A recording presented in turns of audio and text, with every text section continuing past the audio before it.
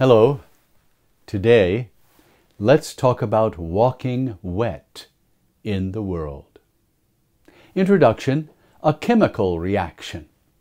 For over 5,000 years, virtually for as long as we've had recorded human history, we human beings have been coloring our clothes. We have taken wool or silk or cotton or the like, and we've dyed it, colored it, using berries or cabbage, indigo or flowers, for example. We have enhanced our fabrics with color. Look around you. It seems that every single fiber is tinted.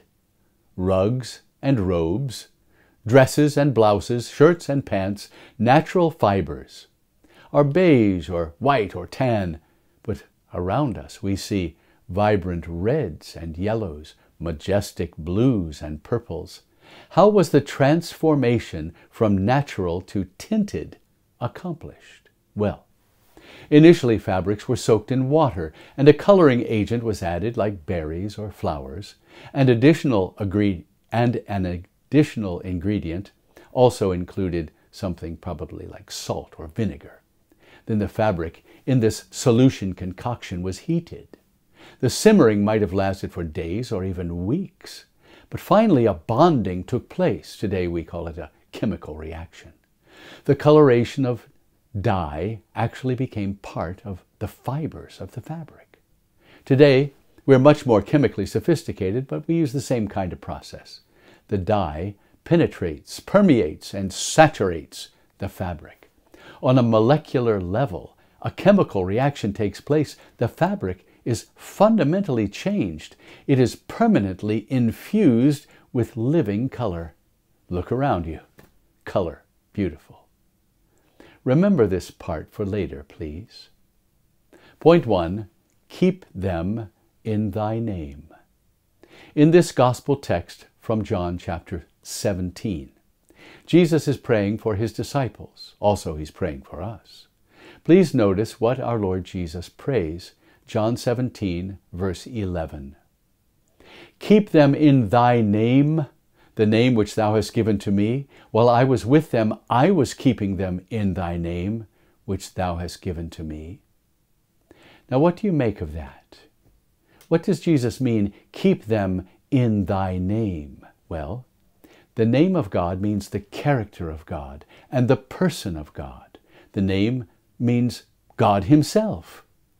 You are familiar with passages about the name of the Lord. For example, our help is in the name of the Lord, Psalm 124.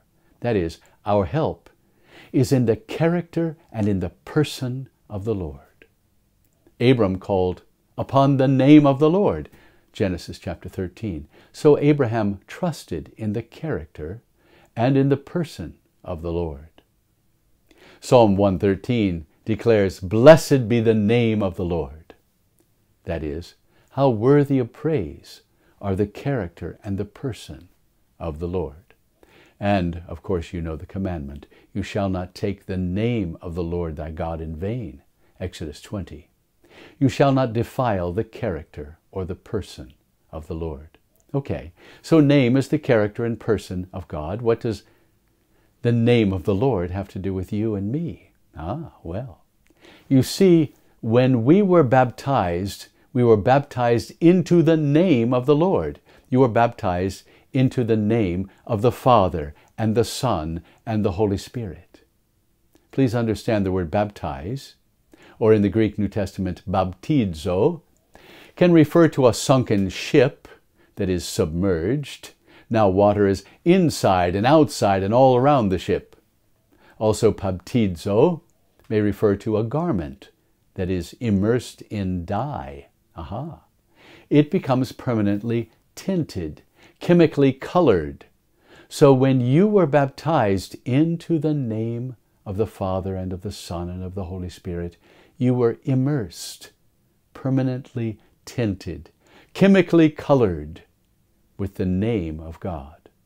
Every fiber of your being was bonded to the character and the divine person of God. Wow, it's wonderful. Jesus did that to you in your baptism. In this prayer, Jesus is saying to the Father, I was keeping them in thy name, but now, Holy Father, you must keep them in thy name. Keep them, Father, in the divine name. That is, keep them in the holy character and the divine person of God. The Father and the Son and the Holy Spirit are now your identity. The name of the Lord is your new color. The divine name is an essential part of your essence, your very being. So, Father, Jesus says, they are bonded to you, and you, Father, are bonded to them. In your baptism, God changed you. He tented you with heaven. God joins you to himself. It was not a chemical reaction, it was a spiritual reaction. And Jesus is saying to the Father, keep them in the name. Keep them in the immersion of their holy baptism. Pour over them again and again thy name, thy character, thy person, day after day, year after year. Pour over them those baptismal waters that they may walk wet. Yes, Father, may they walk wet in the character and person of God every moment of their lives. I think that is something of what Jesus is praying here for you. Point 2, keep them from the evil one. In verse 12, Jesus prays to the Father, I guarded them, and in verse 14 Jesus says, and the world hated them. So verse 15 Jesus prays, keep them from the evil one. Our Lord Jesus does not ask that we be taken out of the world. No, he has a challenge and a purpose for us here. At this time and at this place in your life, Jesus wants you right where you are. And he prays to the Father, keep them from the evil one. The Word of God makes it clear that we are all war fighters. We are all fighting a war. We should understand that our enemy is hostile and he is dangerous. The devil and his demons are sly and cunning. They are wise and perceptive. They are aggressive and attacking. They want to steal not just your money, but your faith. They want to kill not just your body, but your hope. And they want to destroy not just your happiness, but your eternal life. They want to rob you of faith in God. You will not fight and win this battle if you use only human tactics or normal soldiering strategies. For Ephesians 6 teaches us our struggle is not against flesh and blood, but against the rulers, against the powers, against the world forces of this darkness, against the spiritual forces of wickedness in the heavenly places. So, you understand that your enemy is a spiritual foe who is crafty and insidious. He may use flesh and blood, but you probably will not see him or hear him himself. Only the persons and situations that he's using. You may sense the devil's presence because of your fear or anger or temptation to selfishness or because of your sin. But probably you'll not see him. So how do you fight this unseen enemy? 2 Corinthians 10. The weapons of our warfare are not of the flesh, but divinely powerful for the destruction of fortresses. We are destroying speculations of every lofty thing raised up against the knowledge of God, and we're taking every thought captive to the obedience of Christ. You don't have to be a weightlifter or a prize fighter to fight this adversary, the devil. You can be as small and old as Yoda in Star Wars. What you need is faith and to walk in the name of the Lord. The name of God is already an essential part of you, for your baptism has given it to you. You are marked with the cross of Christ forever. The character and the person of God are living within you as the light of the world. Point 3, I have sent them. Now, we are ready to receive the marching orders of this gospel reading. Jesus has told us that he's kept us in the name of God. He's prayed that the Father will keep us in the name of God. He wants us in the world, not of the world, and he wants you exactly where he has placed you. so that you may fight the good fight of faith right there. His word declares, do not be conformed to this world. That is, do not let this world or your flesh or the temptations of the devil make you conform to this world. Do not think or live or act like this world does. No, you bear the name of the Lord. So continue to be salt and light wherever you go. You are the light of the world. Let your light so shine before others that they may see your good works and glorify your Father in heaven.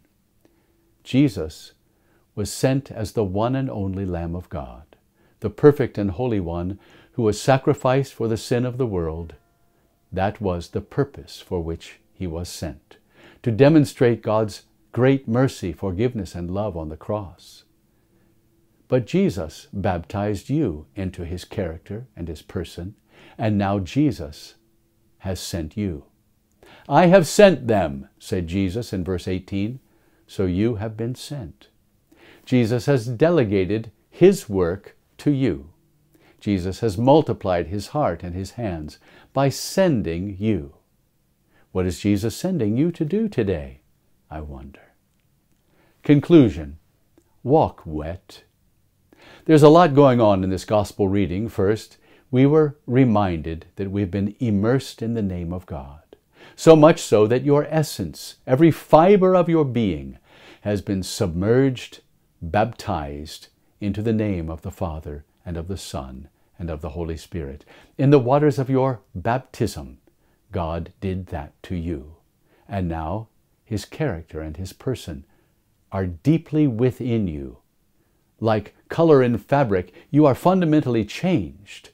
Next, we were reminded that we're in a battle. We may ignore it or forget about it, but our enemy does not ignore or forget about us. He works to discourage and destroy you with sorrow and suffering, with anger and worry, with unforgiveness, isolation, self-pity, with sin, and with shame.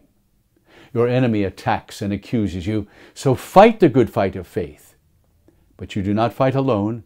In fact, you have a champion, the captain of the host, who is more mighty than you possibly can imagine, your Savior, Jesus Christ, who with the Father and the Holy Spirit not only watch over you, but live within you and ever help and inspire you. For that reason, we are more than conquerors through him who loved us. For I am convinced that neither death nor life, nor angels, nor principalities, nor powers, nor things present, nor things to come, nor height, nor depth, nor any other creature shall be able to separate us from the love of God which is in Christ Jesus our Lord. Therefore, beloved, children of God, make good use of your time on this earth. Be of strong faith and be of good cheer, because you bear on your body the sign of your baptism into the name of God. His heavenly character and his holy person live within you. And your heavenly Father keeps on refreshing your baptismal waters, always keeping you in his name. So, wherever you go and whatever you face, you will always walk wet in the world.